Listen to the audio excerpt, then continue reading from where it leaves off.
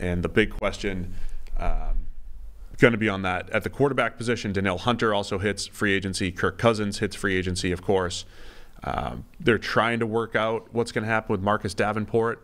Remember last year, Davenport was high on our free agent board. He only gets the one-year deal from Minnesota. Called it a prove-it deal. Ends up getting hurt again. Did not prove it. Did not prove it.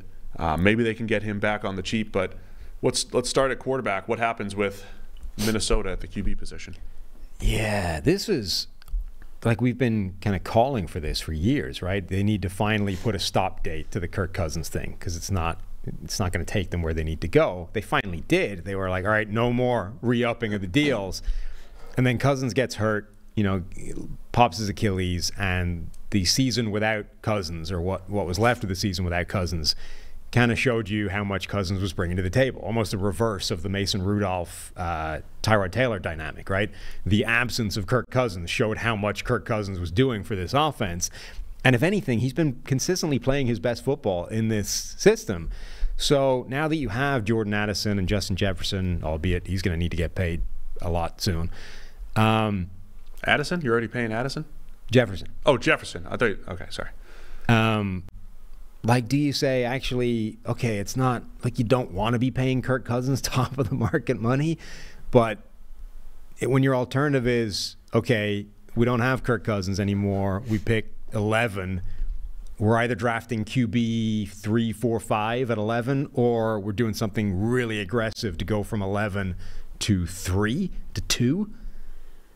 Do they just say, screw it, let's bring Cousins back? Yeah, I saw people talking about this recently, about the last era of the NFL versus the current era and where the quarterback depth in the last couple eras. And to me, it's clear as day. The last era that featured Brady, Manning, Rodgers, Breeze as clear elites at the top, and then a whole second tier of guys who were capable of winning the Super Bowl.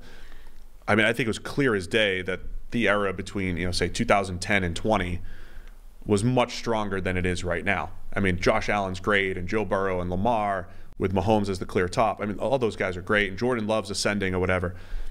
But like in the last decade, the previous decade or whatever, Matthew Stafford was not a top 10 quarterback in that era, I don't think. Kirk Cousins was on the outside looking in of top 10 quarterbacks in that era. They were in that era. I mean, now they're top 6 to 8 guys. Right. But Cousins is just taken over from Matt Ryan as the inflection point, right? I get it, but Kirk Cousins still existed in that last era. No, I know. But he's a better player now. Like, he's a better player now than he was early in his career. You could argue Stafford too, but again, I think those guys weren't. Cam Newton wasn't a top 10 quarterback, in my opinion, in his era. But this is what I think is fascinating about Kirk Cousins, is he's not the player that he was earlier in his career. When there was this debate, like Washington, dillied for 3 or 4 years, giving him these like 1-year franchise tag. Like, but he's always put up really good stats. They just didn't believe that it was sustainable. But they dillied trying to figure out whether he was a good enough starting quarterback or not. The Vikings end up bringing him in, and he's, I think, gotten consistently better throughout his entire career in Minnesota, in part aided because things around him, like Kevin O'Connell comes in, then Justin Jefferson comes on the scene. Like the dynamic around him has changed. But I think he's become a significantly better player throughout his time in Minnesota than he was earlier in his career. It's not, I don't think it's the same conversation every year as it has, as people like to make it seem. It's not just, it's a different conversation every year because Cousins is different. And now it's even more complicated because he's coming off an Achilles at, 35, 36 years old. You don't have the leverage anymore of having at least one more year locked up. You put the stop date on it. You've exposed him to the marketplace. It's a very difficult conversation, I think. And the only thing I think that plays into Minnesota's favor, if they want him back, which I don't know, is Bill Belichick didn't go to Atlanta. So I think the draw of playing for Bill Belichick, for Kirk Cousins specifically, would have been immense, and he would have done a lot to go and play for Bill Belichick. With no Bill Belichick in the NFL, I think the Vikings hold all the advantages if they want him back relative to any other team that's going to throw money at him. So, he is a guy who is settled in Minnesota. He's set there. Everything's good for him in Minnesota. I think it would take a lot for another team, say in Atlanta, to come in and try and poach him away. Now, a lot is not impossible. Like, there's absolutely a contract I'm sure they could throw in his direction that would make him do it. But I think all things being equal, or even vaguely equal, I think he'd want to stay with the Vikings. Yeah, the point I was trying to make in all of this, Kirk Cousins improved a little bit, Matthew Stafford's improved, you could say Jared Goff's improved, but none of those guys were top 10 quarterbacks in the last era. But now you could say that they are, and it's more palatable. You know, I think it's more reasonable. Every time when people say move on from the guy that keeps you in QB purgatory or that is QB 8 to 20, I always say, what's the alternative? And you laid out the alternative for the Vikings at 11. You know, is it Bo Nix or Michael Penix? Is it J.J. McCarthy? That's risky, obviously. If you're Kevin O'Connell or you're Kwesi trying to, you know, maintain your jobs over the next couple of years, that's risky trying to do that. Now, the trade up is interesting. Right. They were allegedly trying to trade up last year for, you know, whether it was for Stroud or for Bryce Young. They were allegedly trying to get to 2 or 3, right, to try to get one of those top quarterbacks, Anthony Richardson perhaps. You also have to wonder to what extent is their approach conditioned by the rest of the division now, which features a Detroit team that was in the NFC Championship game and almost won it, a Green Bay team that we're saying could be better than them next year because of all the youth that they've got across the board. Chicago is more of an X factor, but like, do the Vikings look at that and say, we are in a division with at least one NFC contender, perhaps 2? Does Kirk Cousins get us where we need to go, even if we're able to put the rest of the team back around him and give him that kind of money? Or do we have to try and take a big swing and change the dynamic at the top of the draft? Yeah, so I wonder if the injury for Cousins does make it a little bit easier to bring him back. Maybe it's a glorified 1-year deal, and maybe you also take a stab at quarterback at 11. Maybe we do both. Maybe you bring in draft a J.J. McCarthy to sit behind Kirk Cousins. They've been a team connected with McCarthy a lot. Yeah. I'm intrigued by McCarthy with the athleticism and the upside. Like, I think there is theoretical upside because there's a small sample size of him throwing the ball. Right? Well, also, you know, Jim Harbaugh said he's the #1 player in the draft. There you go. I saw, who was it? No, never mind. I saw somebody mention that, you know, if he was in a more throwing offense, we would be talking about Joe Burrow. Don't know if I'm there yet. But the Vikings have 9 picks this year. Last year they only drafted 6 times. Those are the types of things that also come back to bite. I think that's why they had to get Marcus Davenport for 1 year and just kind of, you know, stitching that roster together. But it's also why it's difficult. Like, if you're now projecting a move from number 11 to number 2 or 3, that would be back-to-back years with very limited draft capital. We are running really low on impact draft capital to this team. And if you're talking about the analytically inclined GM, you would expect the opposite. You would expect more years of, you know, 10 to 15 picks and doing that a couple times in a row to get the roster back on track. Anyway, so I think they'll do what they can to bring Cousins back. It just shows the alternatives are scary, man. Yeah. The alternatives of not having that guy are scary. And they can compete in the NFC North with Cousins throwing to Justin Jefferson, Jordan Addison, TJ Hawkinson coming back healthy. Full season with that group definitely can do some damage. It's funny because I think for the first time in a few years, I think the thing that makes the most sense for them is Cousins. And it's the one time where they've decided, essentially, they predetermined we're probably going to put a stop to that and go in a different direction. It's like, it's the first time where I think it actually makes more sense to continue with Cousins than to pivot and go in a different direction. I think a lot of the problems with all of these things, like, look, we went back and we criticized the Packers at the time for drafting Jordan Love, and I think that was for 2 reasons. They were on the verge of being a Super Bowl contender with Aaron Rodgers, right. And then secondly, at the time, we didn't love Jordan Love, so we criticized it. I've made up my mind to never criticize any quarterback move because that's how I usually believe. To never criticize any drafting of QBs in volume, because you don't really know. I think it's also fair to go back to the Packers and say, did they leave a potential Super Bowl on the table, what have you?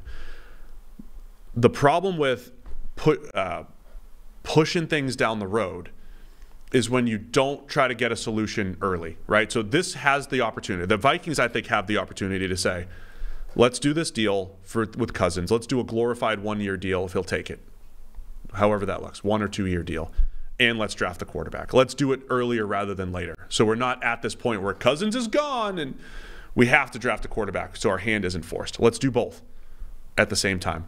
And then take that draft capital, and because you're using one of them on a quarterback that might not see the field this year, you start to trade down and add the depth that this roster needs, particularly on the defensive side of the ball. It feels like, so when you've got a Kirk Cousins as your quarterback and you're always kind of trying to find the next quarterback, but you're never really in a position to do it. You know, like this is a bad year when Cousins didn't play for most of them. They're still only picking 11, right? Doesn't a team like that feel like they should be drafting a second or a third round quarterback every year? Yes. Like literally construct your draft strategy to have a second or third round pick extra every year so that you can dedicate it strictly to a quarterback, because most of them will be Kellen Mond, and that does you no good whatsoever, right? But every now and again, you'll find one that might be a reason to move on from Kirk Cousins. Absolutely. But they haven't. Like they've done very little of that, and instead they've been bringing in guys like Jaron Hall, and it's like, you know, that's almost at least a draft pick. But yeah, right, but then the fifth round, doing it. You're almost never going to find the guy in the fifth. Whereas in the second or third, you might stumble on one every Spencer 3 years Rattler or whatever. And Kirk Cousins. Yeah.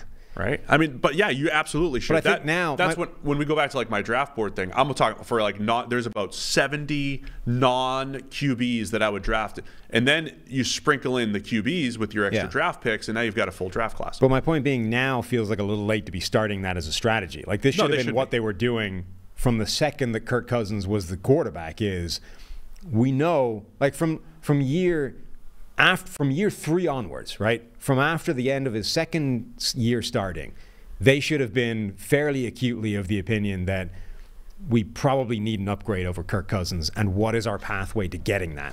And the only way of doing that, because he's good enough that you're going to win too many games, is I need to draft a second round quarterback every year until I find one.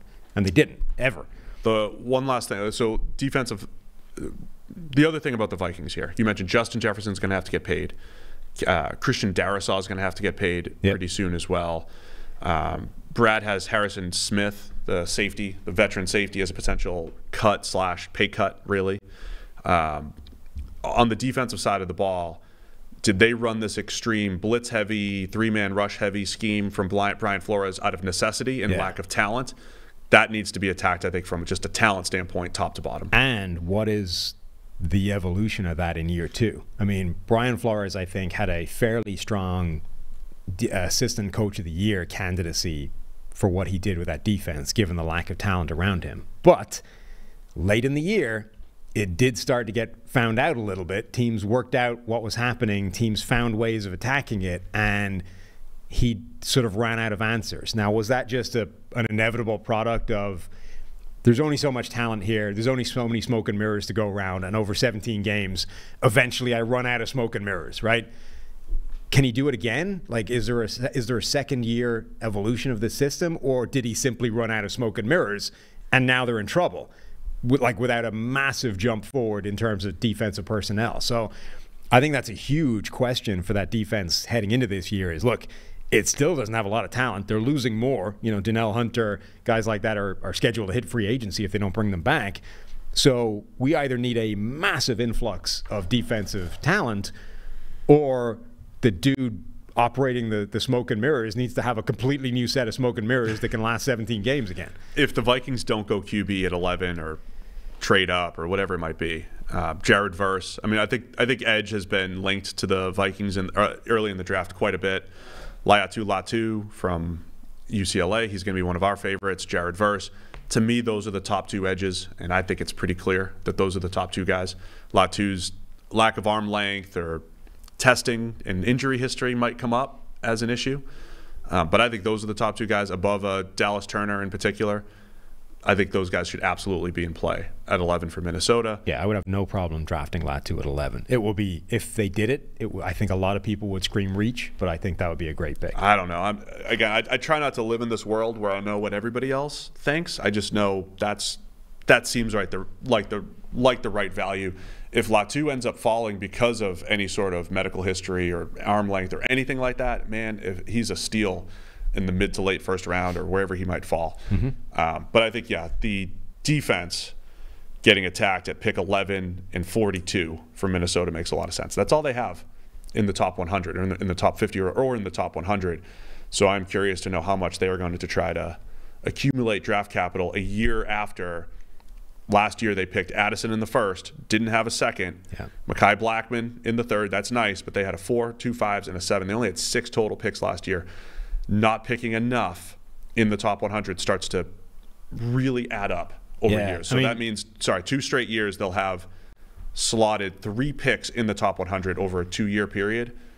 That makes it really difficult from a team building standpoint. They have a few cornerstone pieces. You know, when you look at Darisaw, Justin Jefferson, and, you know, Jefferson, like, these guys are going to get paid. I mean, they're both reaching the end of the cheap money. So they have a few cornerstone pieces, and Addison, obviously, last year. But number one, it's almost none of it is locked up long term. And number two, that's kind of it. Like, nothing else is there to build around. I mean, they need guys like Ivan Pace Jr. was a fantastic acquisition for them as an undrafted free agent linebacker last year. They need him to continue on that pace simply because they don't have anybody else. They need a guy like Mekhi Blackmon to step forward in year 2 and actually be a really good starting caliber corner because they basically don't have anybody else. Like what they were doing on the back end with Josh Metellus and Cameron Bynum and Harrison Smith, like, they need those guys to stay. This is not a good looking roster top to bottom. They got the most out of it last year. I think Kevin O'Connell's been a good coach. Brian Flores, coached really well. But yeah, I think it's time to reset the personnel, and it's got to be a year where they're either trading down and attacking draft picks, or they're trying to solve the QB future, the future of the QB position. And when you sort of like when you talk about roster construction and team building and where you allocate resources, like TJ Hawkinson has been a great addition to this team. He's done a really good job, but he's now one of their best paid players. Like, one of your biggest sums of money, percentages of like roster is tied up in a tight end. Is that where you want the money? Well, that's one of those, they got great value of the player, but when you go and you say we're going to give up a 2nd round pick for him, it's what you're getting from him as the player plus the price tag. I think overall they're probably happy with it, but then a team like Detroit, who found Hawkinson, maybe a better version of Hawkinson in the 2nd round a year later in Sam Laporta, is even happier, right? So it goes both ways there. Mm-hmm. We gave the Vikings some options. Fixed.